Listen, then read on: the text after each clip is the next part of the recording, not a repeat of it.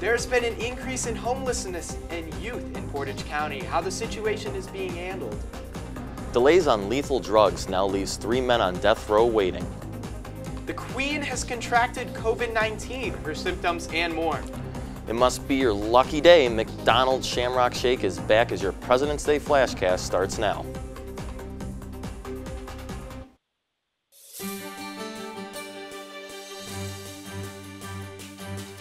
This is TV2 News.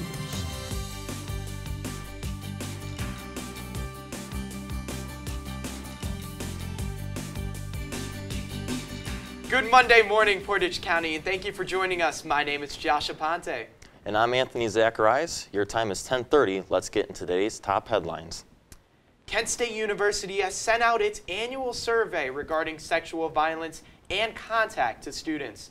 The results of these surveys will help the university in training, education, and support to those who are affected. Students can anticipate the survey to take 15 minutes and all information they input will remain classified. The university is currently offering many resources for those who are affected by some of the topics included in the survey. Kent State and Cleveland State universities are partnering up to allow students to earn a law degree in 6 years. After earning 3 full years of study at Kent State, students can then become eligible for Cleveland State's Cleveland Marshall College of Law. This new program will begin with the 2022 class entering Cleveland State's College of Law.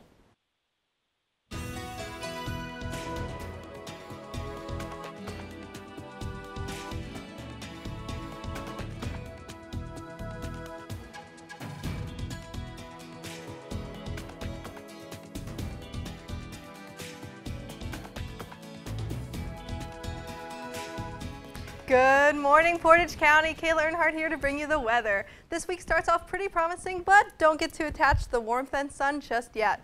Winter isn't leaving us anytime soon. Today we start in a sunny 49 degrees. Although it is sunny, it does feel like it's 36 outside. The humidity is pretty low today, just 46. And if you have any plans, not to worry, you'll be able to see where you're going because visibility today is 10 miles.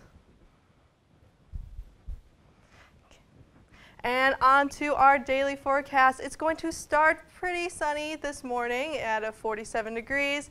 Later on into the day, as we get into the afternoon, that sun is going to try to retreat back into the clouds, but the temperature is going to rise to a 56. And as we go into the night, it is going to drop back down to 48 degrees, and that sun will say goodbye because it's going to be cloudy. Our weekly forecast, I'm going to let you know we're riding the Millennium Force this week because we're going up and right back down. It's going to be a high of 58 today, mostly sunny, and tomorrow there's going to be something about the way that street looks because it will be rainy. Although it will rain, it is going to be a high of 61 degrees. Wednesday is going to be cloudy with a high of 39. Thursday starts our snow showers. Winter is back, guys. 38 degrees is our high on Thursday, and those snow showers are going to continue into Friday. On Saturday, the snow showers will be gone, and it will be 33 degrees. On Sunday, the sun is going to be a little shy. It's going to be hiding behind those clouds, and it's going to be 39. Well, my friends, that's all I have for you today, but don't forget to head on over to KentWire.com for more of the latest updates on weather, news, and sports. This has been Kayla Earnhart. Back to you guys on the desk. Rates of homelessness have risen partly due to the COVID-19 pandemic. The Ravenna School District has asked for a grant fund to help gain resources to help the youth and their families who are homeless. Other resources in Portage County include a case management program through the county, a shelter, and program through Kent State. A shelter named the Haven of Portage County is set to open soon, which is expected to help those who are homeless get back on their feet. Ohio high school students will soon be required to take a financial literacy class to graduate. The materials to be taught in this course includes money management, paying taxes, managing debt, and investing. The new requirement will affect 475,000 students statewide. This class will be officially required after June 2022. Ohio Governor Mike DeWine has delayed the executions of 3 men who were convicted of murder. They were set to be executed this summer. This comes after the governor's office said that pharmaceutical companies will not supply the state with the drugs for a lethal injection. Now the men are on a 3-year hold with set dates in 2025. Queen Elizabeth has tested positive for coronavirus. It was officially announced Sunday that the Queen is experiencing mild cold-like symptoms. These reports come as the 95-year-old is celebrating her 70th year on the throne. The palace said that the Queen is fully vaccinated and is continuing her daily routines while expected to receive daily medical attention. Canadian officials have froze financial assets of people involved within the ongoing protests over COVID-19's mandates as of Sunday. 206 financial products were frozen that included bank and corporate accounts of individuals and businesses. Businesses that have shown support towards the demonstrators have also faced consequences and closures. And now, your TV2 Sports Report.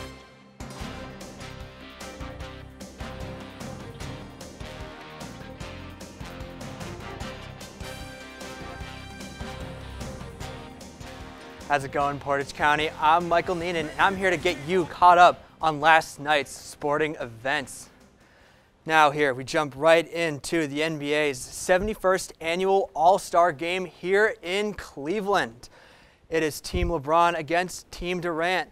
Kevin Durant was unfortunately unable to play, but our very own LeBron James, the kid from Akron, got to play. Now here we have Ja Morant, who goes up for the dunk. Grizzlies are currently 3rd in the East. Kid is currently leading them to a top seed. What a guy. Now, LeBron James, he tries to lob it to himself, but accidentally goes in. Now here, currently the top of the MVP race, Joel Embiid goes up for the dunk. And now here, Steph Curry, he pulls up from his usual range and he hits the 3. He makes it look easy. And Trae Young lobs it to Ja Morant once again. Do I see deja vu?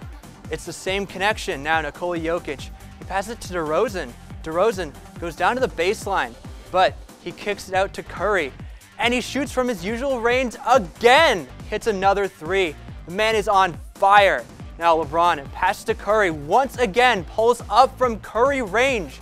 He would hit 16 threes on the night and get 50 points. He would pull away with the All-Star Game MVP. Team LeBron would win 163-160. Now, the KSU men's basketball team is set to play Ball State tomorrow in the MAC.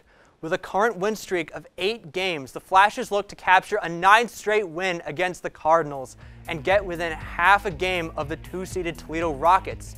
Boasting a 7-8 record against MAC opponents, the Cardinals should be a manageable win for the Flashes. The tip-off is at 7 o'clock.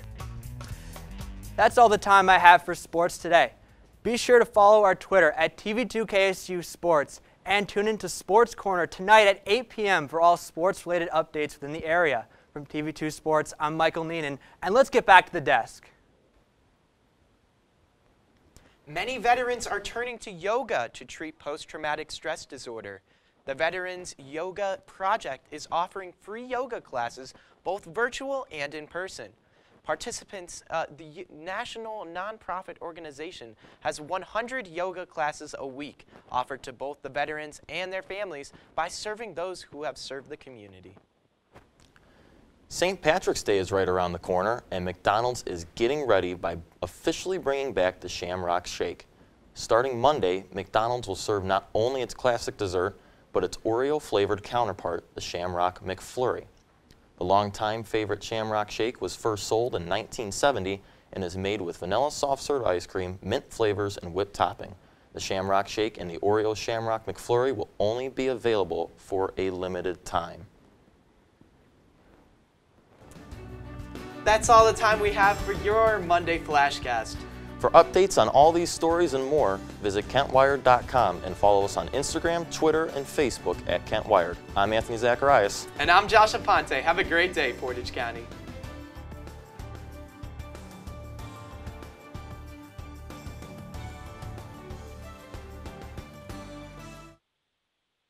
Your messages, or telling a friend you're on your way. They could be the last words you ever type. Make sure you get where you're going. Hamilton was adopted from a rescue in 2008. He's quite the pug about town. He gets invited to a lot of parties. He knows he's a pretty big deal. How could you not love him?